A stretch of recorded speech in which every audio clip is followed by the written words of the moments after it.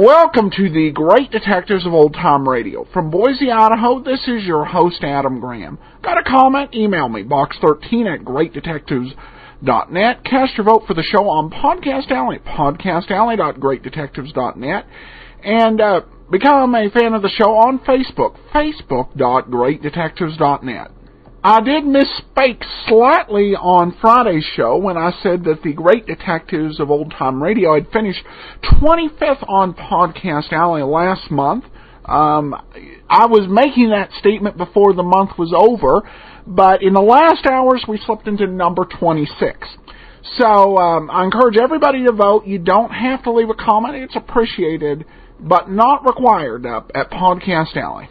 Tommy from Kentucky emails in, they loves the podcast, but to the subject, I was listening to Box 13 one night, and a thought hit me. The show Castle uses pretty much the same format that Box 13 did. The main characters are both writers trying to come up with ideas for new stories while trying to solve mysteries.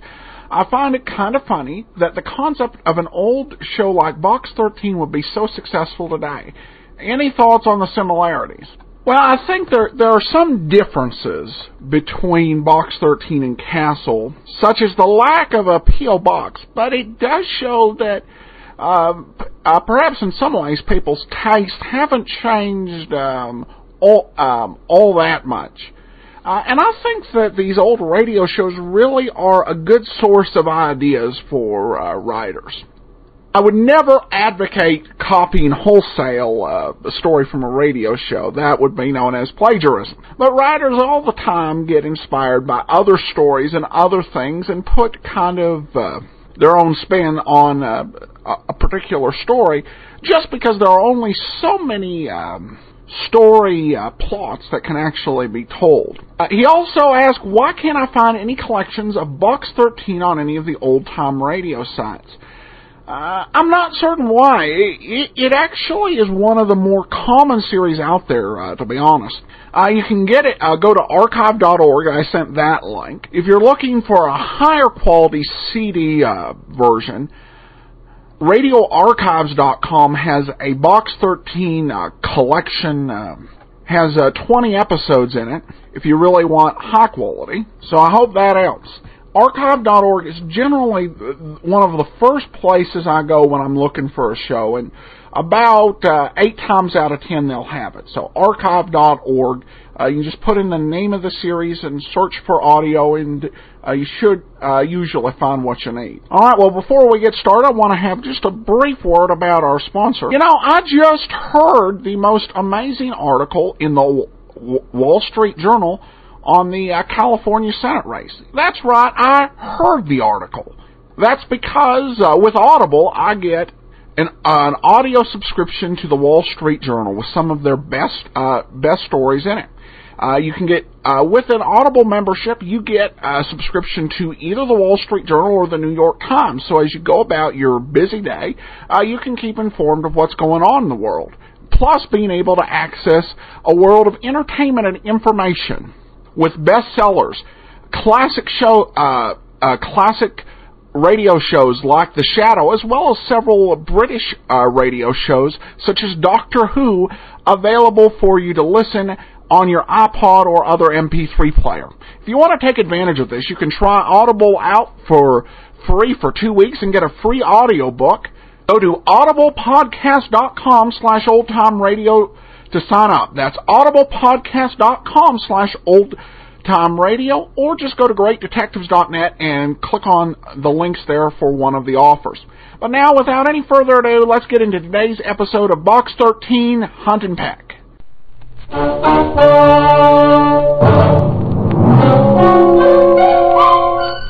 Box 13, with the star of Paramount Pictures, Alan Ladd as Dan Holliday.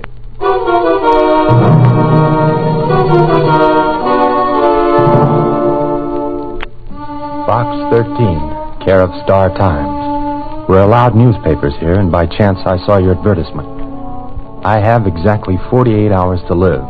No more than that, unless you can do something which no one else has been able to do. Get me out of the death cell at the state penitentiary. I was tried and convicted for the murder of one of my best friends.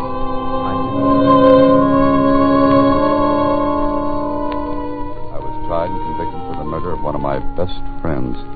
I didn't do it. Will you try to help? Martin Kirby. When I received the letter from Martin Kirby, I wondered how a man felt who had only a short time to live and knew it. Before the thing was over, well, I'd stopped wondering. I knew.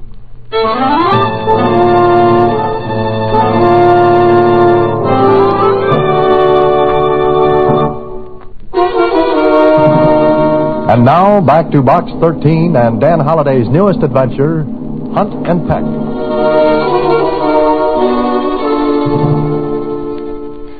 Gee, Mr. Holliday, what can you do about it? Susie, I wish I had an answer for you. You're going to see him, aren't you? Well, if I don't, I'd kick myself all over the city for not doing what I could. On the other hand, he was tried, convicted, and sentenced. But it could be wrong. I mean... I know what you mean. Susie, sentencing a man to death is a terrible thing. The evidence against Kirby must have been pretty strong. Uh-huh, I guess it was. You're on the horns of an Aunt Emma. Dilemma. And this time, Susie, I don't laugh. What are you going to do? Well, the only thing I can do. See Martin Kirby and, well, at least listen to him.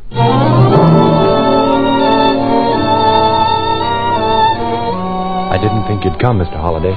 Why not? Well, there must have been a million guys in this place. All innocent. Sure, maybe. Some of them were and are. I am. What time? I mean... I know what you mean. It's 1:30 now. I've got the rest of today and till tomorrow night at 11:30. 34 hours. I know. I've counted them, too. All right, Kirby, what can I do? I don't know. Is there anything you can tell me, something that didn't come out at the trial? The only thing that didn't come out at my trial was the fact that I didn't kill Leslie Roberts. Oh, I kept saying it, but there was too much against me. At first, when I got here, I didn't care anymore. If they wanted to see an innocent man die for something he didn't do, then it was murder on their heads. But now, Mr. Holliday, I want to live. Sure. But there's nothing you can tell me. Anything that I can go to the police with and get a reprieve, a stay of execution? My lawyer's tried that 100 times. My case has been reviewed. Nothing doing. Then what you're asking of me is to do what everyone else has failed at. I guess that's it. You know, Kirby, it's at times like this that I wish I'd never put that Box 13 ad in the paper. Meaning there's nothing you'll do? No, I didn't say that. I'll try, but 34 hours is a short time. Look, maybe you'll go at this with a fresh slant. Maybe something will hit you that everyone else has missed. Yeah, maybe. All right, Kirby, it'll take me 2 hours to get back to the city, and, well, if I'm going to do anything, I'll have to do it fast.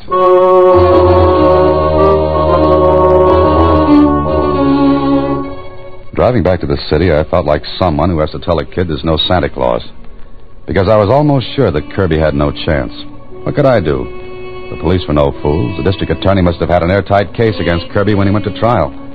Well, I'd promised to help, so my first stop in the city was the Star-Times, and down to the morgue to read up on the case. It was all there. Whoever covered the case for the Star-Times had done a great job of reporting. I looked at my watch. It was 3:45. Martin Kirby had 2 hours and 15 minutes less than the original 34, and all I had done so far was to stack up a pile of newspapers. I started from the beginning, but the story of the murder of Leslie Roberts itself told me nothing. Then I got into the transcript of the trial. It took me 3 hours to read everything carefully. And when I finished, I could have summed up the whole thing just as the prosecutor did. Gentlemen of the jury, you've heard the testimony in this case. The state has proved the following facts. 1, Martin Kirby was desperately in need of money.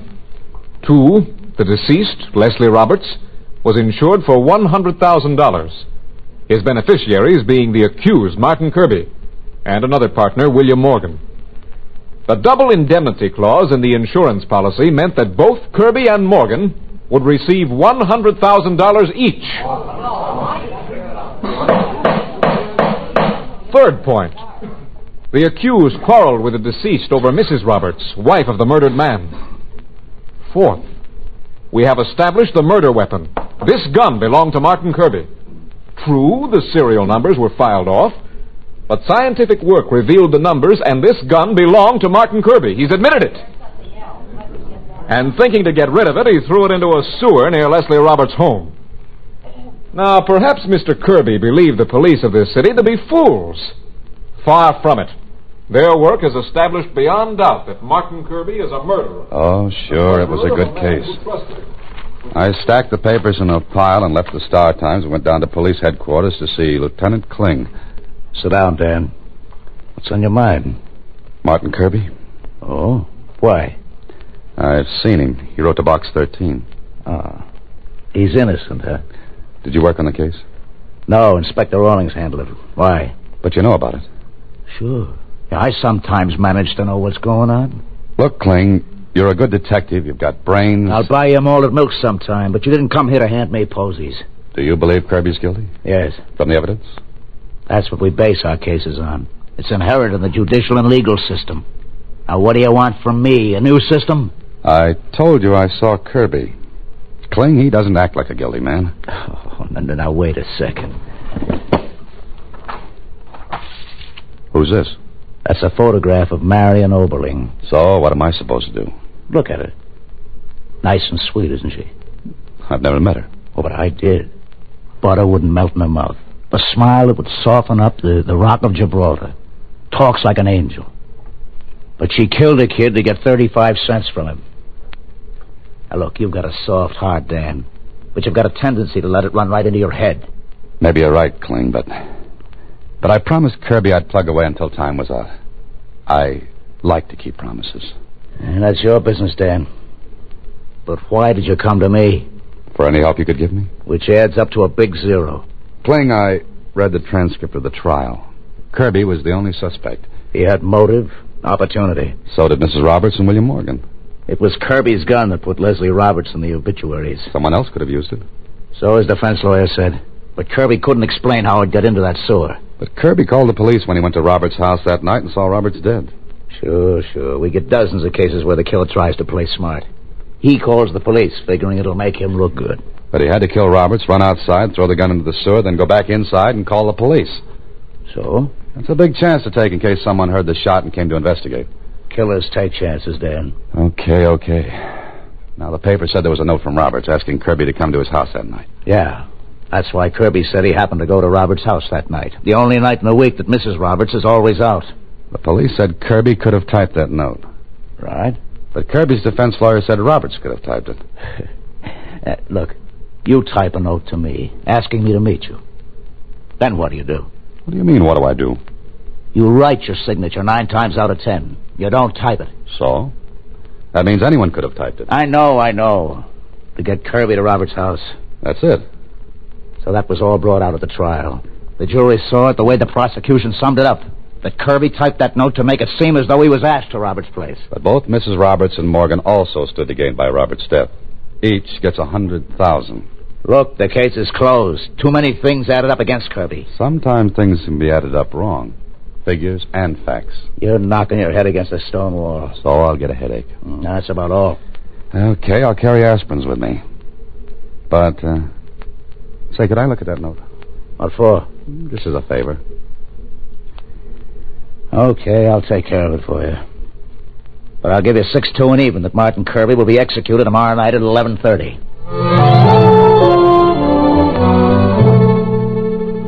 Well, Kling got me the note. So I had it, and so what? All it said was, Marty, be at my house tonight at 8:30. Les. It was typed and had been left in Kirby's typewriter at the office.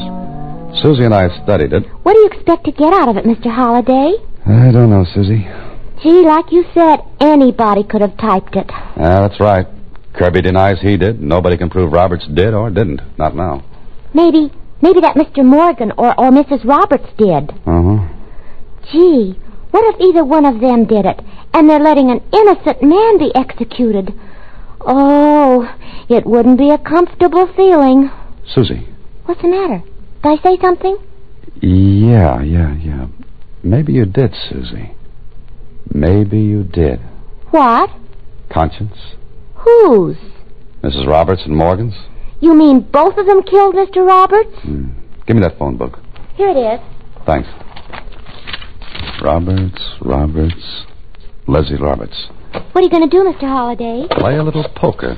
You're going to play cards at a time like this? Not quite, just a bluff. I'm holding a pair of deuces. I don't get it. Hello? Is this Miss Leslie Roberts? Yes. Who's this? Never mind, just listen. Tomorrow night at 11:30, just 24 hours from now, Martin Kirby will be executed for the murder of your husband. Who are you? What do you want? Does your conscience bother you, Mrs. Roberts? What do you mean by that? Don't you know, Mrs. Roberts? Is this some kind of a stupid joke? Hardly. They're not joking at the state penitentiary. Mrs. Roberts? Yes? I know something that can make you uncomfortable, but I'm willing to talk about it. I don't know what you mean. You're either insane or completely without feeling. If you're interested, meet me at the corner of Carpenter and Pastel Place at midnight. And why should I do that? That's for you to think about, but I think you know already. Now listen carefully. I'll be wearing a light tan topcoat, brown felt hat. I'll carry a leather briefcase. Goodbye. Mr. Holliday, what was that for? I told you. All I've got is a pair of deuces. Now I'll make the same call to Morgan, but first one to Kling. I'm certainly bewildered. Don't you ever change. You're wonderful as is. What did I do? Nothing at all. Susie, after I make this call to Kling and one to Morgan, I'll either have something to help Martin Kirby or what? Or a wonderful notice in the obituary column of the Star-Times.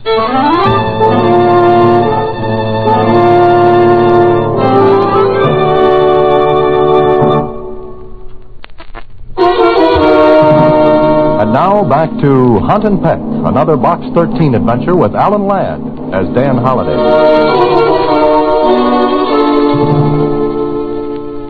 I made the same phone call to William Morgan that I made to Mrs. Roberts. But I tipped Kling to something before I did. At midnight, I was at the corner of Carpenter and Pastel Place waiting. Sure, it was a bluff. But I figured all was fair in this game. 10 minutes went by, no one showed up. Then...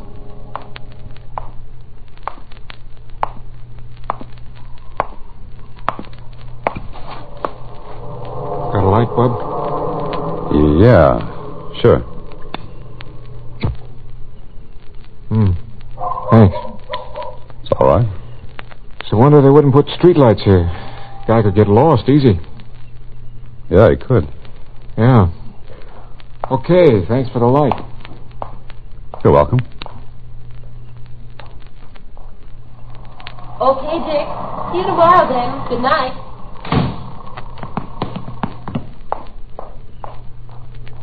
Maybe I played the wrong cards. Maybe no one would show up. It was 20 minutes past midnight. I stepped out of the shadows where I'd been standing. I felt pretty silly, and I knew what Kling would say. I was 20 feet away from the corner, walking slowly, looking up and down the street. There's no one in sight. The lights in the windows of the houses went out, slowly, one by one. I was 30 feet away from the corner when... Dick, is that you? Hey, there was somebody shooting! Dan, where are you? Right here, Kling. Did you get it? Yeah, on the arm. Sergeant, get those people back. Keep them in their houses. Now tell Thompson to take a couple of boys and scour this neighborhood. Find the person who fired that shot. Whoever it was is the one who should die on Martin Kirby's place. You're an idiot. You set yourself up like a clay pigeon. How's bad? How bad's the arm now? It's not so deep as well or wide as a church door, but 'twill do. How do you like this guy? He gets winged and quotes Shakespeare. Okay, let's get you out of here.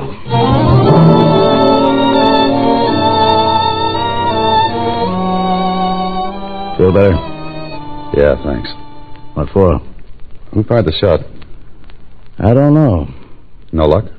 Whoever it was in one of the buildings. And running somebody to ground in that neighborhood takes a squad of men. Yeah, I was afraid of that. Okay, so what have you got now? A bullet through your arm? Kling, Morgan is the real murderer of Leslie Roberts. Why? Mrs. Roberts reported my phone call to you, didn't she? That's right. But Morgan didn't. I know that. So he was afraid it was a blackmailer who knew he killed Roberts. He would have reported my call to you if he had nothing to be afraid of. Sure. It looks good in your head. But what proof have you got that Morgan fired that shot tonight? None. But on the strength of it, can't you get a stay of execution for Martin Kirby? How I call up and say you got shot. You think it was Morgan. Morgan denies it. No soap, Dan.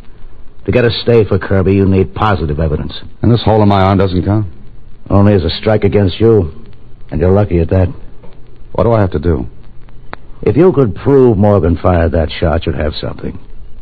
But what you'd have is that he fired at you, not that he killed Roberts. Say so, swear out a warrant, and we'll bring him in. No, don't do that. Let me ask you one more question. What? What do you think of the whole thing now? Well, Come on. What do you think? I think you've got something, but the police haven't. I was afraid of that. All right, Kling. Any objections if I keep going? None for me, but you'll have to do it alone. As far as the department's concerned, the Roberts case is closed. I'd never get permission to work on it, Dan. Not even on your own time? That's different. Okay. Keep in touch. Yeah, I will. Meanwhile, you keep alive. Well, there wasn't anything more I could do that night. Took my punctured arm and myself home and got some sleep. Not much, though, because I knew I was right and Kling was right. Only 2 people knew I'd be at Carpenter and Pastel at midnight. Morgan and Mrs. Roberts. Mrs. Roberts had called the police to report my call. Morgan hadn't. All Morgan had to do now was to lay low until Kirby was executed. But he had been worried enough to take a shot at me. Then I thought of something else.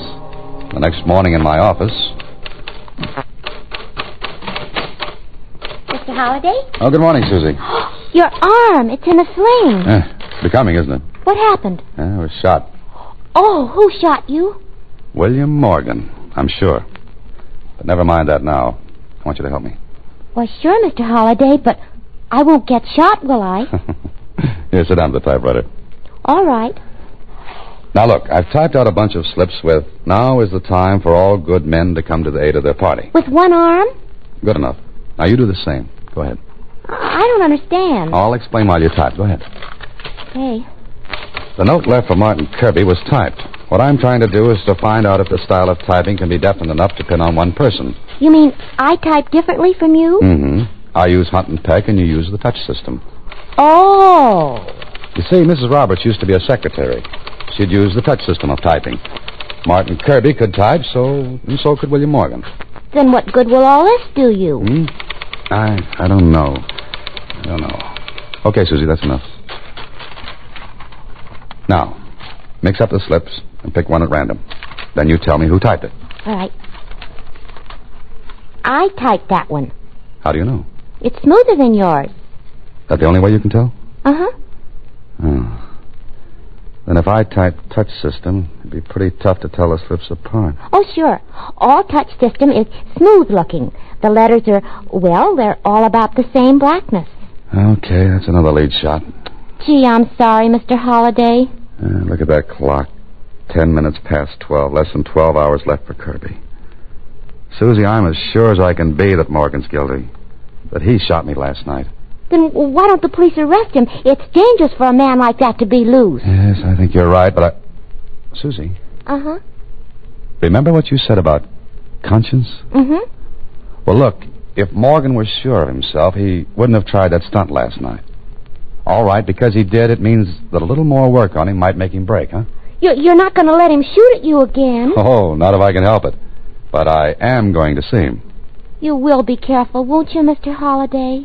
Susie, I have only one life to give my work. But it so happens I like it.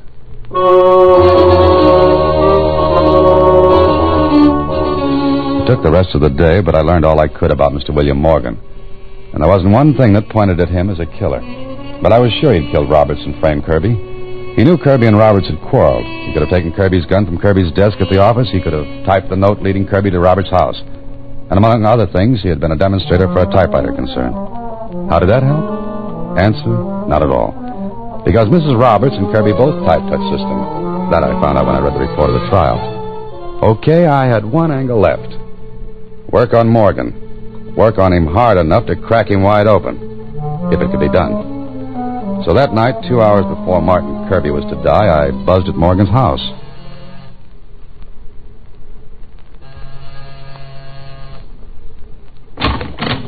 Yes? What is it? Mr. William Morgan? Yes. Who are you? I'm a writer. I have nothing to say. Excuse me. Get your foot away. Oh, just a minute. Did you receive a phone call last night? Come in. Thank you. What about a phone call? Did you have one last night? I don't know what you're talking about. But you let me in when I mentioned it. Sit down. Okay. You hurt your arm. Yes, it got in the way. You mentioned a phone call? Yes, I did. Cigarette? No, thanks. That ashtray's awfully full. You must have been smoking a lot. So what?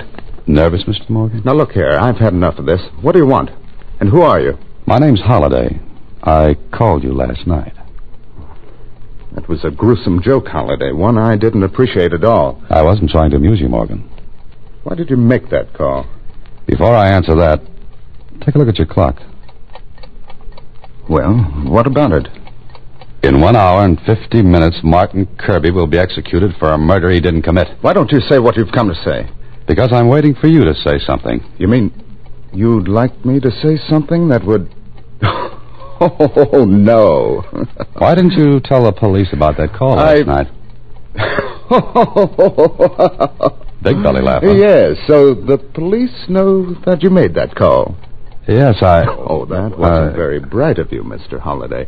No blackmailer would have told the police he made that call. If you knew anything and were planning to trap me, you'd have kept it to yourself, right? Morgan grinned at me. He knew I'd walked right into it. His nervousness seemed to just ooze away. He lighted another cigarette and kept grinning at me through the smoke. Then... Don't you think you'd better leave now, Holliday? Morgan, there was a note, typewritten. You typed it. Did I? Yes. Maybe you don't know this, but that note can put you in Kirby's place. Yes? How? Well, there's a way of telling who typed a note. Every typist has a different touch. And when enlarged, the touch of one typist will show up differently from another's. Kirby's defense lawyer missed that bet. But I didn't. You talk a great deal too much, Holliday. But it's interesting conversation, isn't I don't believe what you said. No? Here's the note. The police lent it to me, and... Yeah, that's all, Holliday. Stay sitting. You really wanted that note, didn't you? And I've got it. And that gun in your hand. It's the same one you shot me with last night. And this time it won't be in the arm. No, I suppose not. Look, Holliday, it's almost 10. In about 1 hour and a half, Kirby will be executed. Now, you settle down and wait until 11:30. What do you mean? 2 birds with 1 stone. Kirby and you. At 11:30.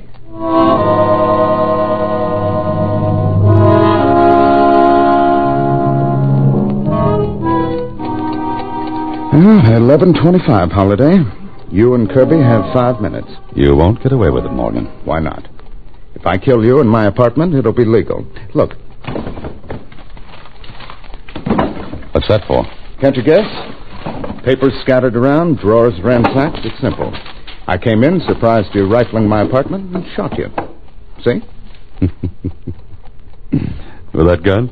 Why not? You know, I almost wish you would, Morgan. Because ballistics has the bullet taken from my arm, and if it matches the one that kills me tonight... You figure it out. Why, you meddling fool. You'll be sorry. Good work, Dan. And with 1 arm, too. You better stay where you are, Morgan. Kling. Hey, Kling, the phone, the penitentiary. Oh, I took care of that an hour ago. You did what? Sure. I heard the whole thing from outside the window. But you said the case was closed. You couldn't work on it. I've got news for you, Danny boy. I'm off duty.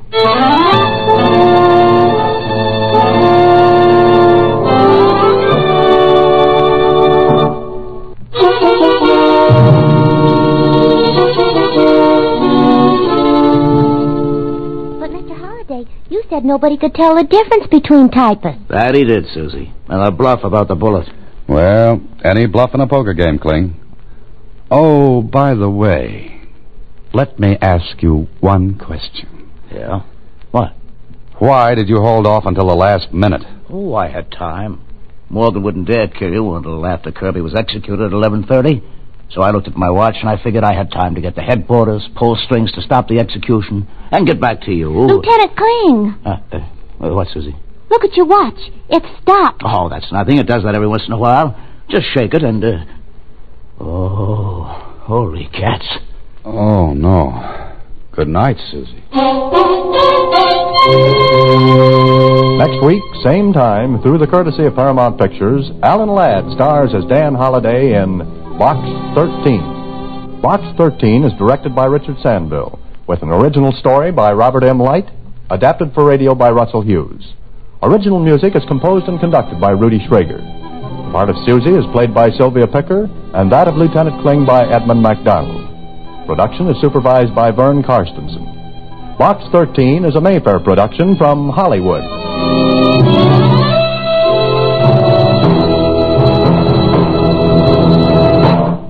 Watch for Alan Ladd in his latest Paramount picture.